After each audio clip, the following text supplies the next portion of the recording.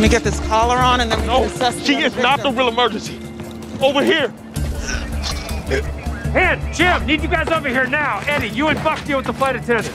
He's having trouble breathing. I thought about pulling it out, but... No, you made the right call. Champagne cork? I've seen them take out an eye, but this is in there pretty good. Could be an ankle fracture.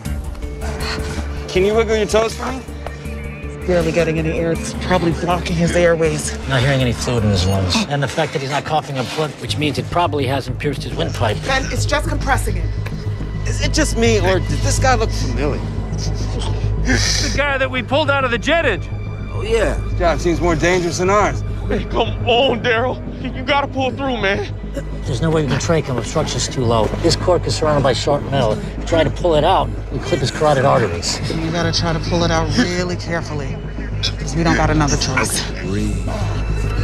So that time playing operation as a kid is finally gonna pay off. You got this, okay? You gotta pull through, man. Sir, I need you to hang back so they can do their work. Look, I know I give you a hard time because you love this stupid job, but for real, it's inspiring. Hold still, sir. I wish I cared about anything as much as you love these bags. Oh, God. It's all rainbows and unicorns on the ground. Just try flying the unfriendly skies. You don't know, Daryl, lady. Need to focus. Steady, hen.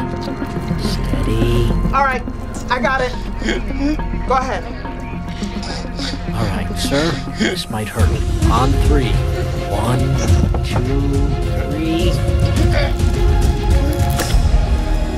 Okay. Cheers.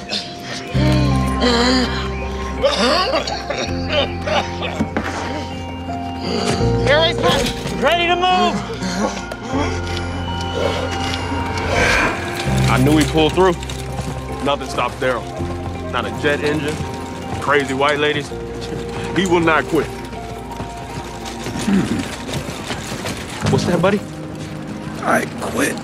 Me too. Everyone has their breaking point. Yeah.